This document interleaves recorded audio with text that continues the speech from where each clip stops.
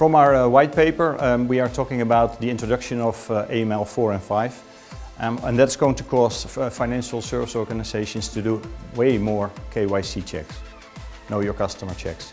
That is not easy because these days it's still manual and it's causing a lot of friction. From our white paper we have discovered that around, in the UK alone, 25% of the applicants are not going to pass the onboarding process.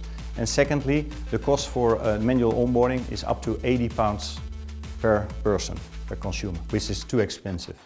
And with Mitek we are trying to help financial institutes to enable them by enabling a seamless workflow in order to onboard these customers successfully at much lower cost.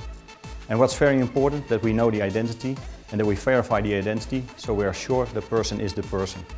At the end of the day, the financial service companies are looking for good customers and lower the cost for onboarding these people.